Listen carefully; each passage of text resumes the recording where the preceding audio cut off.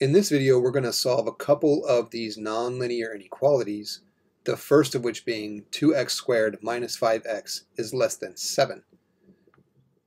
So right away when I see something like a squared, and an inequality, that's an alert. That's an alert that we have to go through this method, which is pretty involved. Let's bring up the steps that we need to follow here. Okay, there they are. It's like we have a whole textbook right at our fingertips here. Okay, so step 1, make sure 0 is on one side of the inequality. Well, okay, let's do that. So we need to subtract a 7 from both sides. That gives us 2x squared minus 5x minus 7 less than 0. Okay, so there's step 1. Check. If it's a rational equation, well, it's not a rational equation, so we don't have to worry about that. Rational equation would have a fraction with x's in the denominator, essentially. Solve the related equation. Okay, so what that means is we're solving 2x squared minus 5x minus 7 equals 0. This can be solved by factoring, thank goodness. If it couldn't be solved by factoring, we'd have to break out the quadratic formula. But this one we can factor 2x and x. How about minus 7 and plus 1? Okay, I'm using what's known as the trial and error method there, so I'm mentally foiling that back together to make sure I get negative 5 in the middle. Okay, so this gives us x equals negative 1 and 7 halves. 7 halves. Okay, so what that does, so there's step 3, that divides up our number line into regions here. So we draw a number line, and I like to put 0 in just as a reference. That's not something we're checking. And then negative 1 is about here, so there's a region kind of borderline there. And then 7 halves is 3.5.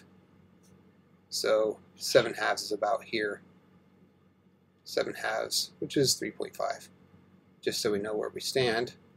Okay, so there's that. Now, okay, so step 4 is done. Step 5, test a point in each region, right? And this is the steps you need to go through to do these. It's tedious, it's a little bit cumbersome. Just do it. These skills are going to come in really handy in calculus and pre-calculus when you go to graph these crazy functions.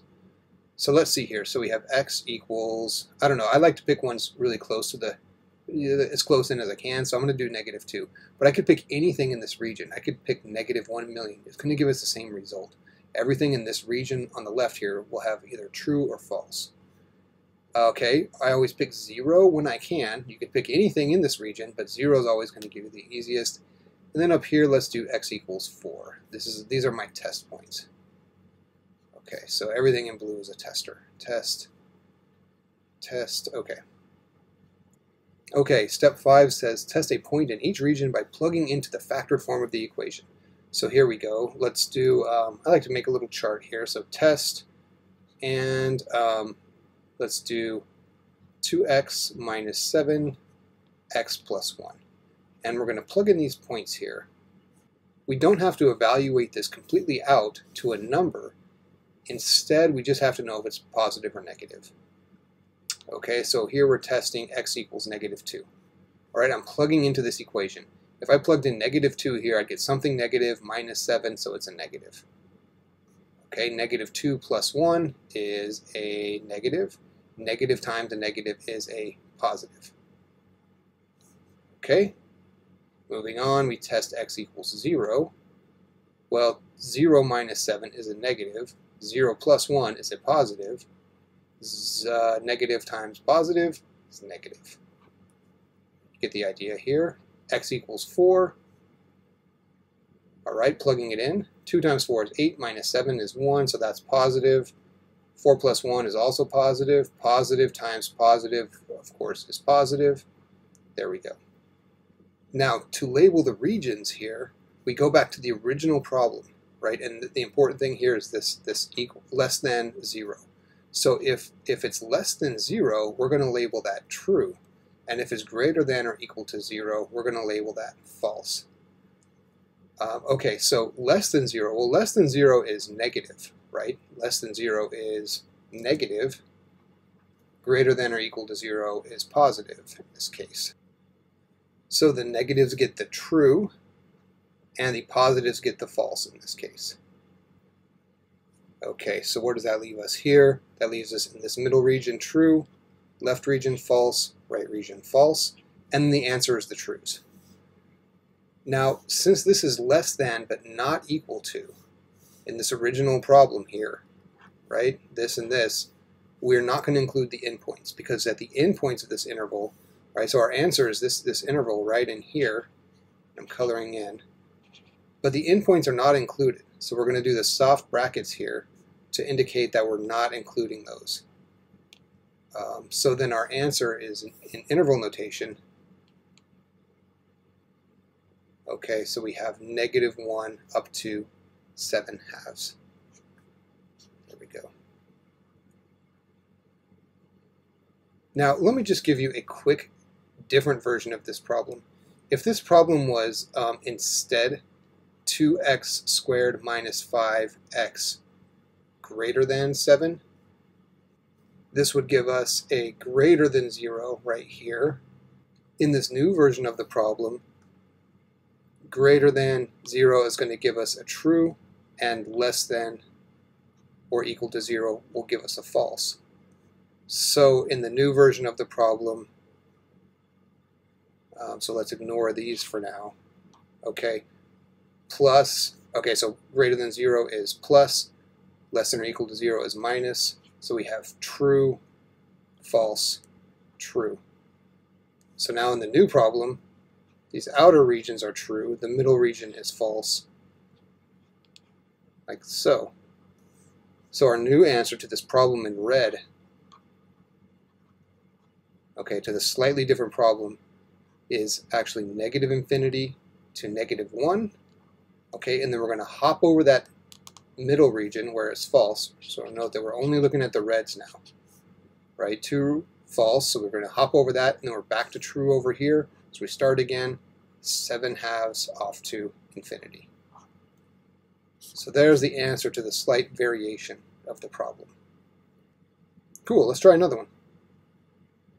Okay, for B we have x minus 6 times x minus 4 times x minus 2 is greater than or equal to 0. Let's bring up the steps again. And you want to essentially internalize these steps. I know it's a lot to essentially memorize, but that's just part of it. Step 1, make sure 0 is on one side of the equality. Check and check. If it's a rational equation, well, it's not, so don't worry about that. We'll get to those. Solve the related equation. Okay, so now we have to do something here. X minus 6, here's the related equation. We just replace that inequality with an equal sign. So x minus 6, x minus 4, x minus 2 equals 0, which we can see by setting each one of these factors equal to 0, gives us x equals 6, 4, and 2. Okay, done. Separate the number line into regions. So then we grab our number line here.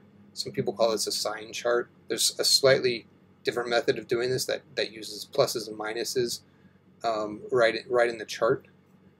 So let's do this. So here's 0 somewhere way over here. That's not one of our regions though. And let's do this. Will be 1 though. 2, 4, and 6. Okay, so now let's select our test points. I'll just do those in blue here. So I'm going to test x equals 0 down here. Always use 0 if you can. Over here, I'm thinking x equals 3. But notice we could use any point here. We could use 2.1, 3.999, any point you want inside this region. It's usually best to go with whatever's the easiest, though. Between 4 and 6, I'm thinking 5. And how about 7 for this region on the right? Okay, so 3 zeros, essentially 3 roots of this equation, give us 4 regions to check. All right, no problem, we can do that. So here's our test point, and here's the equation in factored form, x minus 6, x minus 4, x minus 2. Okay, let's just see if it's positive or negative in these regions. So here I'm testing x equals 0, I'm plugging in 0 minus 6 is -6, negative 0 minus 4 is -4, negative 0 minus 2 negative 2. Negative times negative is indeed negative. Right? X equals 3. 3 minus 6, negative. 3 minus 4, negative. 3 minus 2, positive. Negative times a positive, now we're looking at positive. Right? You get the idea here. X equals 5. All right, plugging in, 5 minus 6, still negative. 5 minus 4, positive. 5 minus 2, positive. Negative times positive, negative. So just note that if the number of negatives is odd, it's negative. If it's even, it's positive. That's the rule here, basically. And finally, we're up to x equals 7. Plugging in gives us x minus 6. Ooh, that's finally positive now. 7 minus 4, positive. 7 minus 2, positive. Positive times positive is, of course, positive. Okay, so we broke up our region, and now we tested the points, but we need to label true or false. So let's see here. So this, we want greater than or equal to. So in this case, greater than or equal to is going to be true, which is positive, and negative or less than is going to be false. So going down here, negative, false. Positive, true. Negative, false. Positive, true. All right, so what does that tell us? We have false, true, false, true. The true regions are our answer, so I will shade those on this number line. The true region, so we're doing everything between 2 and 4, and then everything from 6, and it just keeps going forever. Now here we have an equal sign. This is greater than or equal to, so we are going to include these endpoints of our intervals here. That's what those hard brackets mean. And so finally we write our answer in interval notation. So here's our final answer after all of that. So we did this, and I was careful with the endpoints, so here's the answer.